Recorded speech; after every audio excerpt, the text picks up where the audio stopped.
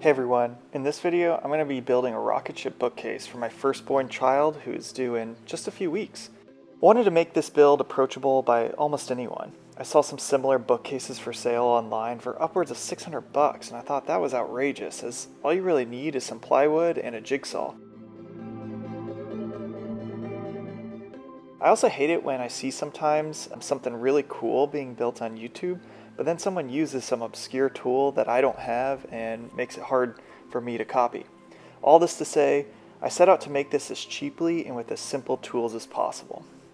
Okay, so because of those big curves on the side of the rocket ship, I had this grand idea to utilize the method I used to use to cheat in art class, which is projecting onto my paper and tracing the image. I thought this was a good idea, as it worked when outlining portraits, and in theory it should work in this scenario too, but in practice it didn't quite go so well for me. Because my design drawings are proportional, I chose an easy to measure, known dimension, and reasoned that if I adjust the projector until that measurement's correct, the remaining measurement should also be correct. This is why you see me taking a measurement, adjusting the projector, measuring, adjusting, measuring, adjusting.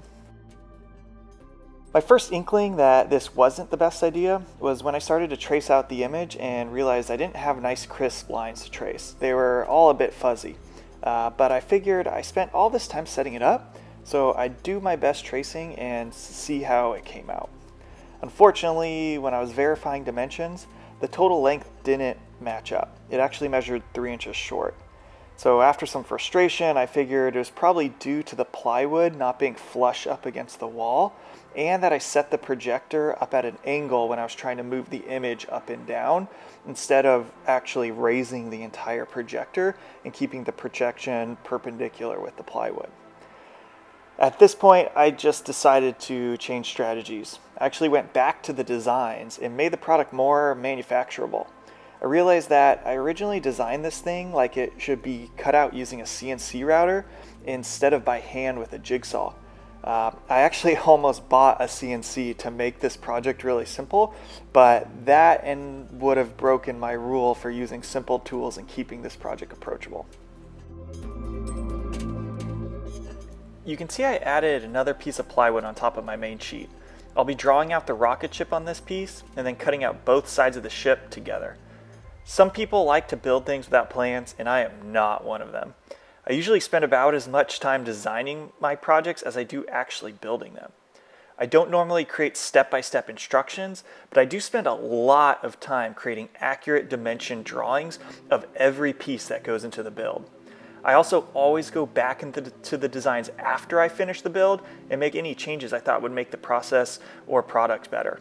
So if you're interested in buying any of my designs, you can actually get them on my Etsy store for just a couple bucks. I'll link below. If you've been stuck in the Stone Ages and don't have one of these digital tape measures, you're missing out. They're not too expensive and are accurate down to 1/1000th of an inch, which is pretty cool.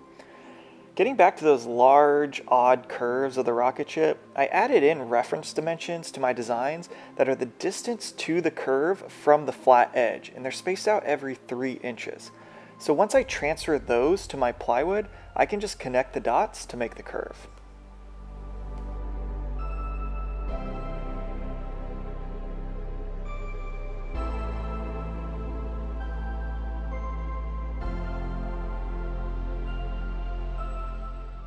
If you've watched any of my other videos, you've probably noticed that I don't usually talk this much, or really at all. So let me know in the comments if you like this style of video, or if you think I should just keep my mouth shut. And if you've enjoyed this video so far, I do ask that you consider subscribing. It would really help me out and keeps me motivated to share more of my work. If you haven't enjoyed this video, well, then I appreciate you taking the time to watch so far and would appreciate any feedback you may have in the comments. Here I'm adding some double-sided sticky tape to keep my plywood pieces from moving, but if you're going to do this yourself, I'd just skip the tape or at least get some better tape than I had on hand. It wasn't secure enough and I ended up just clamping the pieces together anyway, so totally not necessary. At this point, it's time to actually make our first cut almost 5 minutes into this video, but the hard part about the entire build is actually done. Transferring the design from paper to plywood was the big challenge, and everything else should be fairly trivial. It might be tempting at this point to unclamp the two pieces, but now is actually a good time to do a little shaping of the curves using 80 grit sandpaper. My curves came out a little wobbly from the jigsaw, so sanding down those edges with the pieces clamped will keep them perfectly symmetrical while you smooth out that curve.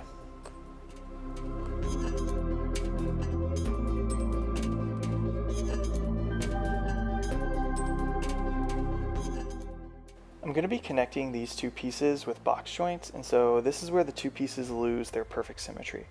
While they're still clamped together, I'm going to mark out every 6 inches and then cut out alternating sections so the two pieces can slide together.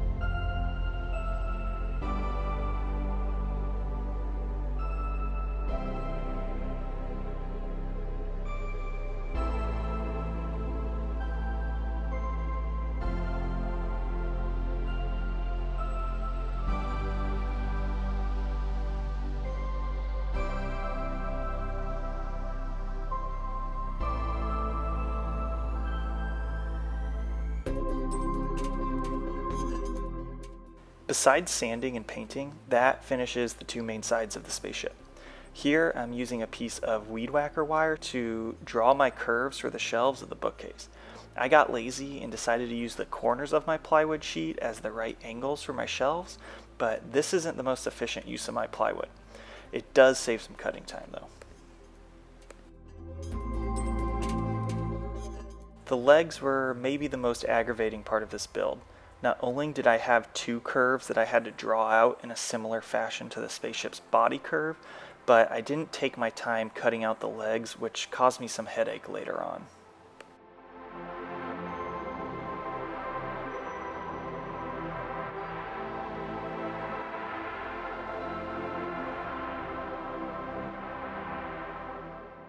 My video upload schedule is a little erratic these days, and will probably be more so with the baby coming soon, but the best way to stay up to date with what I'm working on is through Instagram. I try to post there frequently, and you can get some build process updates throughout my stories well before I get the entire YouTube video out.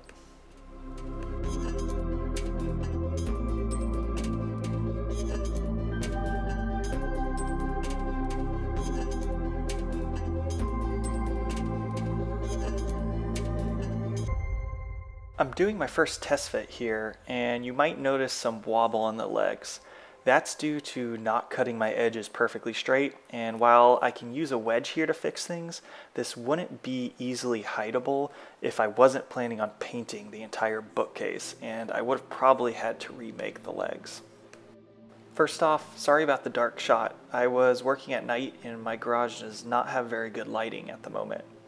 Anyways, another not so fun problem I had was gluing the legs in place. The curved legs did not play nice with my clamps, and while I eventually got things to stay in place, it was not so seamless. The proper way to do this would have been to use a cut piece that mated with the curve of the leg and had an edge that created two parallel points for the clamp to hold it together.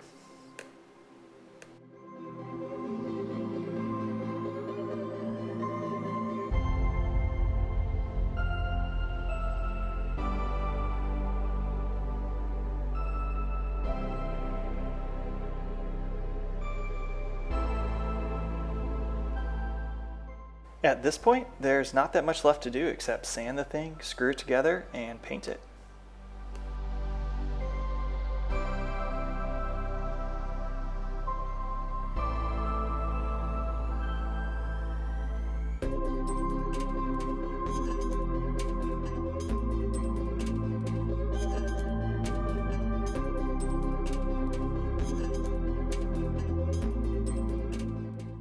To hide the screws here, I'm using a 3/8 inch Forstner bit to bore into the plywood about a 1/4 inch, then screwing in the screw, and finally using a 3/8 inch dowel with some wood glue to cover up the screw head. Using the Forstner bit and dowel are completely optional and are just for aesthetics. It actually makes it much more difficult to take the entire thing apart if you're using this method.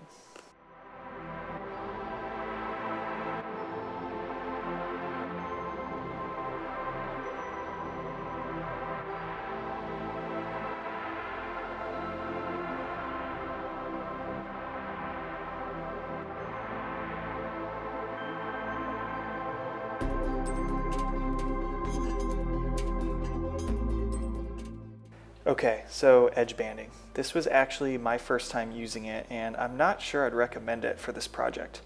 Because I cut all those curves by hand, they just naturally came out a little wavy or a little lumpy. It's hard to tell when you're just looking at them, but the edge banding does not like those lumps. I ended up getting some poor adhesion, and the edge banding began to lift up and bubble in places. On the other hand, painting the edges of plywood never comes out great for me either.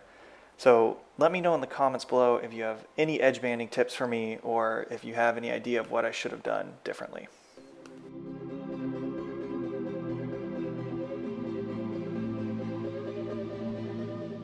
Time for the shelves. If you were wondering what those square holes were all over the designs of the 2 rocket ship sides, I originally designed the shelves to have notches that fit into those holes and just kind of puzzle piece together.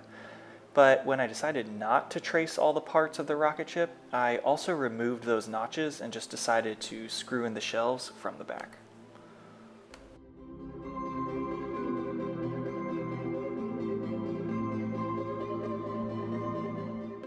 My wife likes to point out that I could have just stopped the build here, and this could have been a throne for our Chihuahua.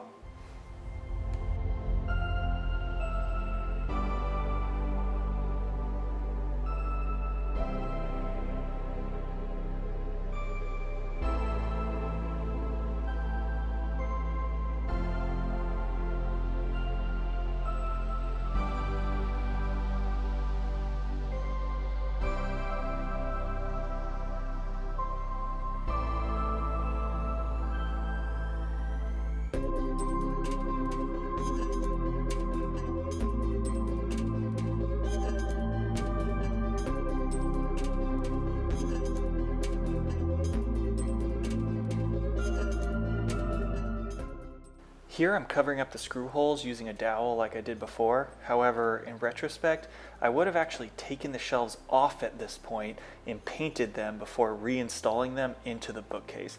It would have made the painting process of both the bookshelf and the shelves a bit faster.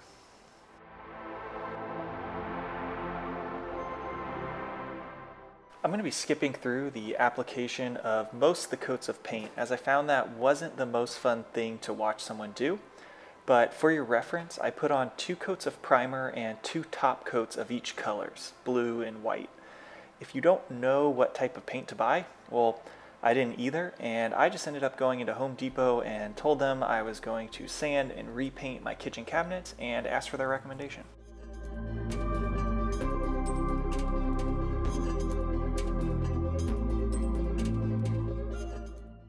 At this point, I thought I ruined this bookcase because it looked so bad with just 1 coat of primer.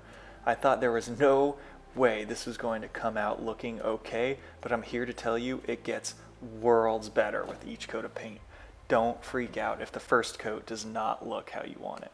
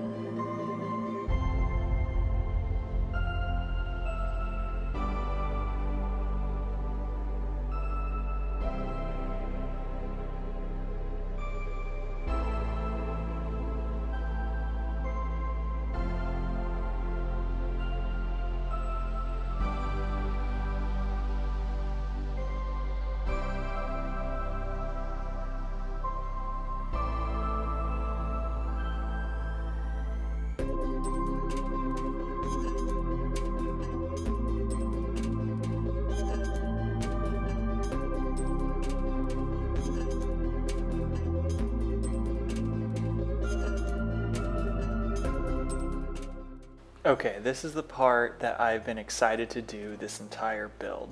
I bought a cheap strip of LED lights and a simple push button to integrate into the bottom of the bookcase.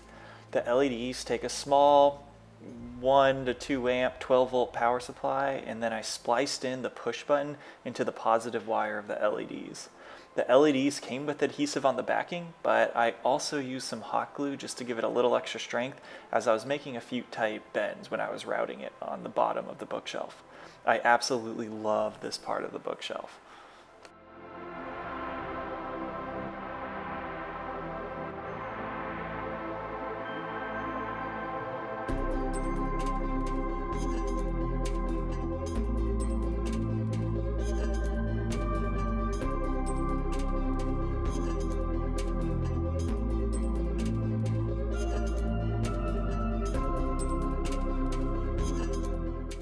My original plan was to have this bookshelf sit on the ground, but I just could not help myself from mounting it onto the wall and making it float in space. I just used a few long 2-inch screws and made sure I was screwing it into a stud for maximal support. I hope you enjoyed the video. I know it was a long one. Please consider subscribing, go follow me on Instagram, and check out the designs I have on Etsy. And if you end up making this bookshelf or something similar, I'd love to see it, so please reach out.